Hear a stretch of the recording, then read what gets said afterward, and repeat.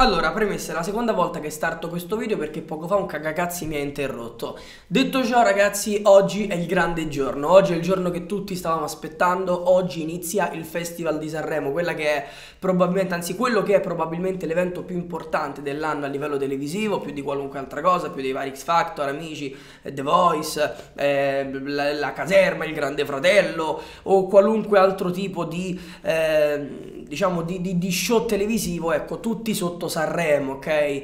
Sanremo è a livello italiano un palinsesto talmente importante, talmente pesante che gli altri emittenti spesso in quella settimana non lanciano nulla. Non è un caso che ieri sera è finito il Grande Fratello, tra l'altro con la vittoria di Zorzi, ma non siamo qui per parlare di Grande Fratello, siamo qui per parlare di Sanremo. Non è, vi dicevo, un caso che abbiano chiuso proprio il Grande Fratello prima dell'inizio di Sanremo, perché questo era di fondamentale importanza ovviamente per la Mediaset, per non andare a cozzare. Facevi la finale il venerdì, non te la vedeva nessuno, è per questo che hanno chiuso probabilmente il lunedì. Stasera inizia Sanremo, quella che probabilmente dovrebbe essere anche il pass per le ferie, cioè dovrebbero dare le ferie in Italia per quanto Sanremo è seguito. E quest'anno c'è qualcosa di particolare, ma andiamo per gradi. Allora, conduttore, diciamo che più che conduttore mi verrebbe da dire direttore artistico, perché conduttore sì, ma oltre che conduttore, direttore artistico, e questa è la cosa più importante, Amadeus. Amadeus, sono molto contento di rivederlo come conduttore come direttore artistico. Aveva già fatto delle ottime scelte lo scorso anno, secondo me, regalandoci un festival di altissimo livello e di altissima qualità, con tanti papabili vincitori, con diverse tonalità di musica, diversi generi. Lo scorso anno avevamo visto musica pop, musica rap, musica rock, musica anche reggaeton, avevamo visto musica non più attuale ma comunque sempre molto bella. C'era stato tanto di cui parlare, poi si è stato forse anche un po' aiutato dalle varie polemiche, quello che sembrava dovesse creargli un malus. Ad esempio mi viene in mente Bugo e Morgan, poi gli ha creato un plaster che non si è fatto altro che parlare di Sanremo e del Festival di Sanremo. A parte che vi ricordo, scusate, mi ero dimenticato che questi video usciranno anche come podcast su tutti i, diciamo, su tutte come si dice, i distributori, ok? Quindi lo potrete trovare su Apple Music, su Spotify. Vi lascio qua sotto i link Spotify, tra l'altro cliccateci, andate a vedere tutti i podcast di Sanremo 2021 che sto facendo. Se amate Sanremo e se vi incuriosiscono, andate lì, perché non è detto che usciranno tutti come video, magari alcuni usciranno solo come podcast, e quindi se non seguite i miei podcast su Spotify potreste andarli a perdere. Quindi mi raccomando, recuperatela. Si chiama Sanremo 2021 come playlist, la trovate qua sotto in descrizione. Stavo dicendo, quindi sono contento che la direzione artistica sia stata confermata ad Amadeus, che sulla carta, poi bisognerà vedere stasera, insomma partiranno i primi a cantare, poi domani eccetera, bisognerà vedere come diciamo si presenteranno i cantanti. In ogni caso a livello di nomi posso solamente che ritenermi soddisfatto. C'è stato il cambio, c'è stato lo step, ok? Amadeus è stato bravo a salutare una generazione ancorata al passato, confermando comunque alcune voci della vecchia musica, perché Orietta Berti è l'esempio lampante del fatto che Amadeus abbia comunque voluto confermare 4 generazioni, quella dei minorenni di adesso, la mia dei 25 anni, quella dei miei genitori e quella dei miei nonni, perché c'è tutto, c'è veramente qualunque tipo di generazione, da Madame partendo per la più bassa, passando magari per che so, cos'è la mia generazione, cosa posso definire come la mia generazione, probabilmente Fedez, passando appunto per i vari Renga, o ancora magari vi vado a mettere dentro Arisa eccetera. No, Arisa è più mia, diciamo per i miei genitori sì, Renga mi viene in mente, ma qualcos'altro c'era, e adesso Max Gazzè. E appunto per i nonni con appunto Orietta Berti, non so gli extra liscio dove poterli catalogare a livello di generazione, però non lo so, nel senso, no, loro si sono formati nel 2014 gli extra liscio. Ma davvero così tardi, ragazzi? Ma davvero così tardi gli extra liscio? Mi sembravano mi sembra facciano un tipo di musica un po' più arretrata. Quanti anni ha tipo Mirko Mariani? È un 69 appunto, infatti dicevo si sono formati tardi, però nel senso non hanno un'età giovanissima. Comunque in ogni caso focalizziamoci su quello che è. Dicevo Amadeus, quindi secondo me ha fatto un Sanremo perfettamente equilibrato. Però dall'altra parte poi c'è Fiorello che darà una mano ad Amadeus. Per me Fiorello è obbligatoriamente doveroso che ci sia, perché la sua presenza può essere fondamentale per la buona riuscita di Sanremo. Lui spezza quando c'è da spezzare e poi ti spezza oggettivamente dalle risate, ti fa divertire una marea. Fiorello fa le cose in modo veramente semplice, cioè lui non è che, io lo vedo proprio come un comico che non si studia le battute, lui arriva, quello che gli viene da dire dice e fa ridere proprio per come le dice, quindi la sua presenza secondo me è importante.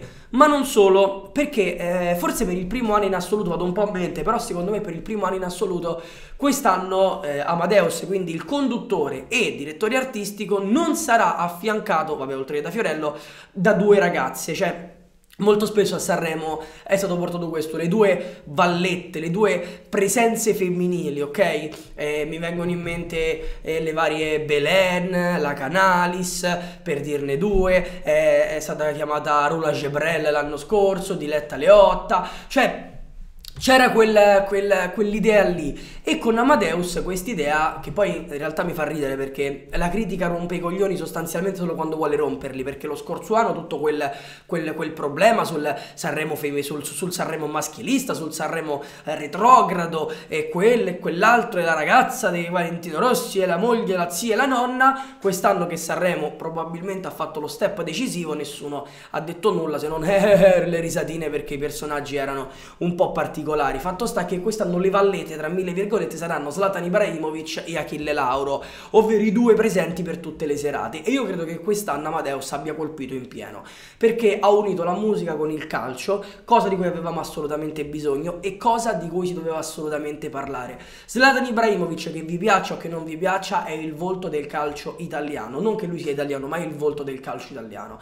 Sì, qualcuno dirà, ma Cristiano Ronaldo, a parte che Cristiano Ronaldo era presente lo scorso anno, anche se poi presente, c'era appunto la donna di Cristiano Ronaldo, se proprio vogliamo parlare come si parlava lo scorso anno, cosa ovviamente sbagliata, sono ironico, e Ronaldo era presente in prima fila, rideva, faceva le sue facce, ogni tanto capivo, ogni tanto no, fatto sta che semplicemente ci si era limitati a questo. Ecco, quest'anno invece Ibra sarà proprio quasi un co-conduttore, c'è una presenza fissa, un ospite fisso in tutte le serate, così come Achille Lauro. E se io devo pensare ad un giocatore che ha trascinato il calcio italiano negli ultimi 15 anni, dal post Calciopoli in poi, sì, quindi gli ultimi 15 anni, questa presenza secondo me è quella di ZLATAN IBRAHIMOVIC, che ha vinto tutto con cioè ha vinto tutto, non ha vinto proprio tutto, però ha vinto è stato un top player di Juve, Inter e Milan, quindi le tre squadre più forti del nostro campionato storicamente parlando. Ha giocato nel Paris Saint-Germain, nel Manchester United, ha giocato all'Ajax, per dirne un'altra, ha giocato al Barcellona. ZLATAN IBRAHIMOVIC è conosciuto in tutto il mondo, e questo insomma è un punto in più, perché dire che Ibrahimovic è a Sanremo ti porta introiti. Ma poi secondo me è una figura anche un po' particolare, ironica a suo modo, che secondo me può aiutare nella buona riuscita di Sanremo. E la figura di ZLATAN IBRAHIMOVIC è pesante, è forte, e non è una presenza pesante in modo negativo, ma è una presenza pesante in modo positivo, perché può aiutarti a mettere il festival in un certo modo, del modo in cui dovrebbe esattamente andare, grazie alla presenza di un campione dello sport che da solo, semplicemente come nome, ti aiuta drasticamente a portare alla buona riuscita. L'altro è Achille Lauro. Achille Lauro è una genialata. Io quando mi sono accorto che Achille Lauro non era presente tra i cantanti del festival volevo piangere, ero tristissimo, mi domandavo come fosse possibile che Achille Lauro non fosse presente tra i cantanti in gara, ero pronto per riabbracciarlo di nuovo, anche se poi in realtà il fatto che avesse fatto uscire una canzone poco fa mi lasciava abbastanza titubante, indeciso. La canzone, tra l'altro, mi sa, se non sbaglio, i Big sono annunciati prima della canzone, ma l'uscita della canzone era stata annunciata prima dell'annuncio dei Big, quindi la mia paura era sempre più concreta fino a quando non hanno annunciato che Achille Lauro sarebbe stato invece un co-conduttore. È un grande passo in avanti, ma credo che la scelta sia azzeccatissima perché Achille Lauro, che vi piaccia o che non vi piaccia, è entrato di diritto nella storia della musica italiana, anche a livello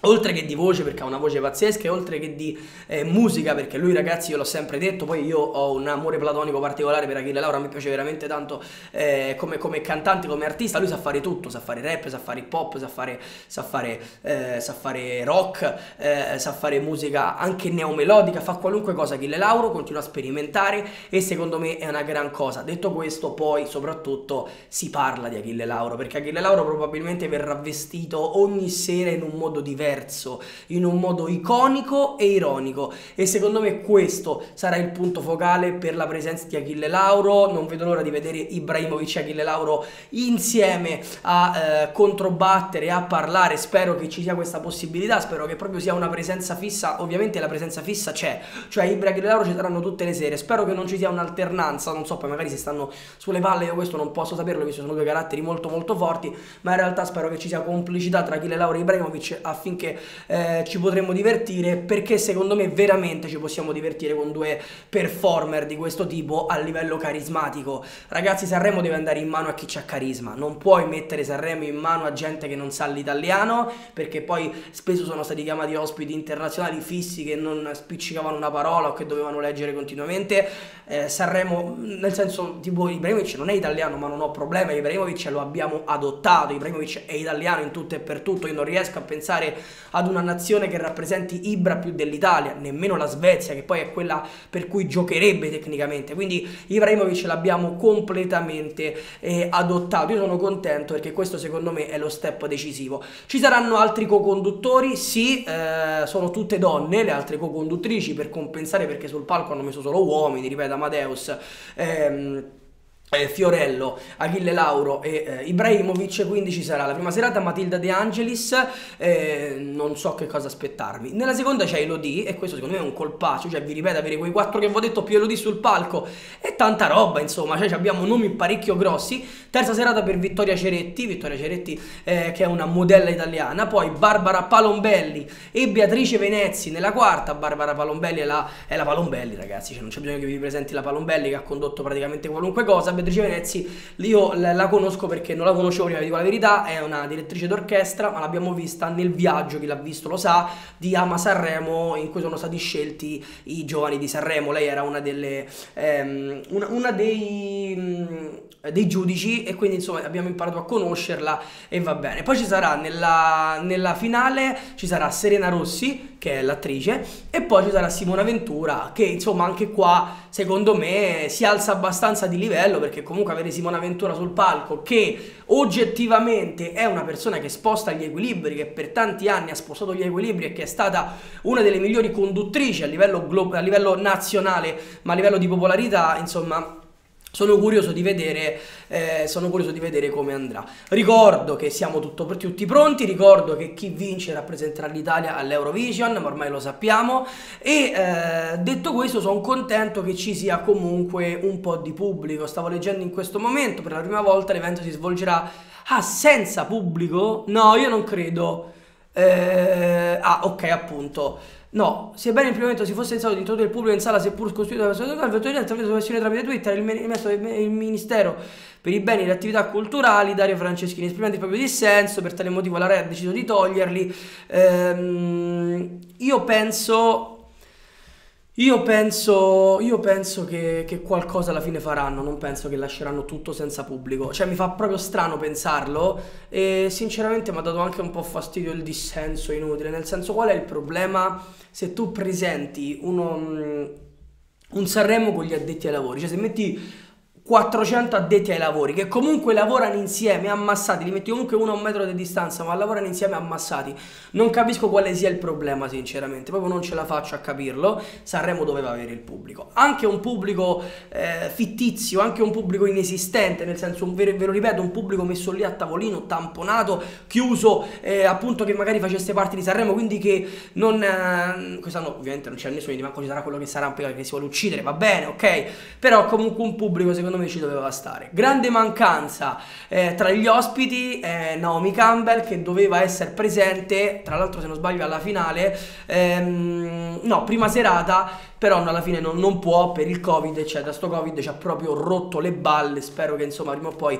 se si arrivi a parlare di qualcosa di diverso. Detto questo, è tutto pronto, sono fomentatissimo, siamo carichi. Fatemi sapere voi che cosa ne pensate della scelta di Amadeus di portare, prima della scelta di ridare la direzione artistica ad Amadeus e poi di Amadeus di portare appunto sul palco dell'Ariston non due vallette come succedeva da sempre, ma Achille Lauro e ZLATAN IBRAHIMOVIC, che saranno le vallette di Sanremo 2021.